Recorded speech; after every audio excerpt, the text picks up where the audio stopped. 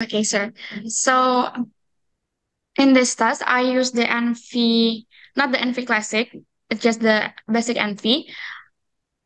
And if I'm not mistaken, you said that we have to use two methods in supervised and unsupervised. So in supervised, I use the maximum likelihood method.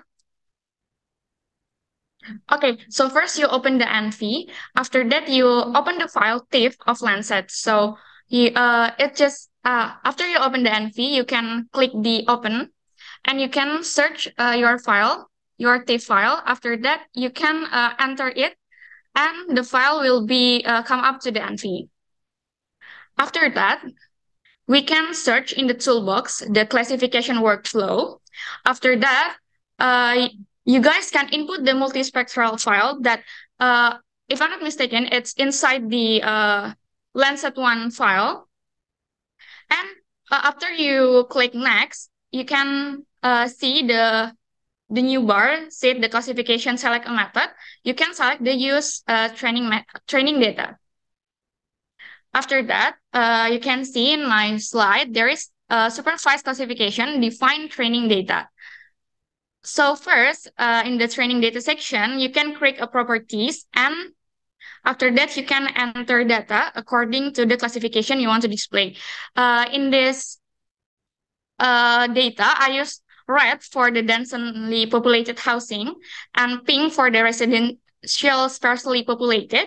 After that, the light blue I use for shallow sea, and the dark blue for deep sea. And after that, I use green for vegetation.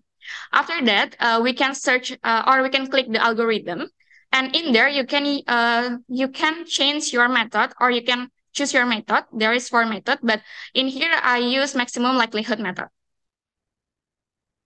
Okay, so after that, you can clean up the refined result. Like I see in my, some tutorial in YouTube, they use 3 and 9 for the camel size and minimum size. So I use it. So after you click next, and it's enable smoothing and select enable aggregation according to the image below. So this is the picture on the left. It's the result supervised method using maximum likelihood algorithm. I think it's not that good color because maybe it's my fault to define what color that I use. It's not that good combination. So the color become like this. Okay, after that, I use the minimum distance method.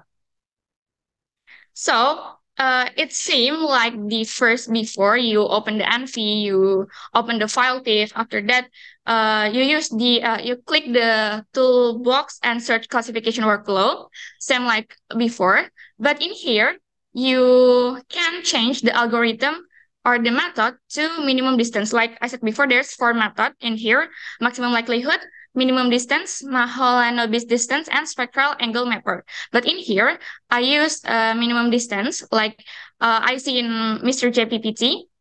And it seemed like before, but in here, I use some color, the red, pink, light blue, dark blue, and green for the regions I want to you guys see.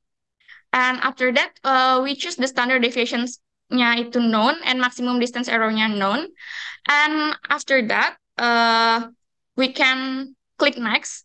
And it seems like before, you can export the data. After that, you can save the data and you can clean up the data, like refine data like before.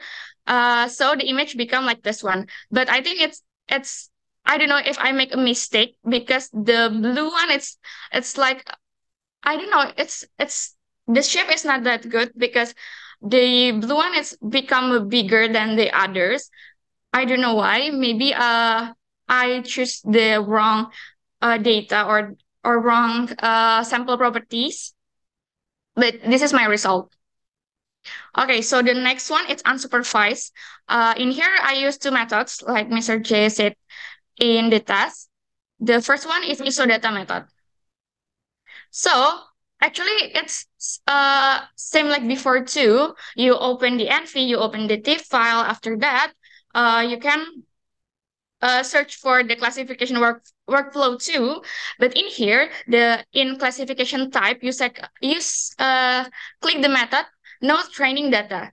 Before, in supervised method, we use the use training data, but in here, we didn't use the use training data, we use the no training data. And in here, it automatically requests the 5 number of classes. So I didn't change anything. It's automatically like this. And you don't forget to input the file.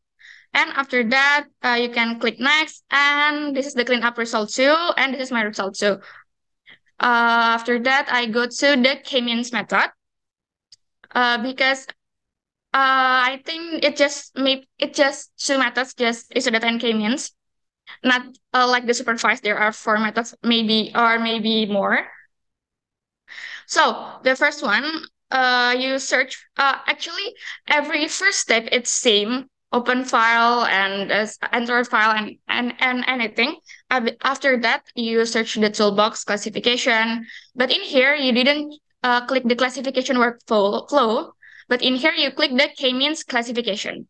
After that, I use the area resize for classification because I don't know my data. It's not well good for this classification. The result is not that good, so I try to take my friend's data. In here, I use area data.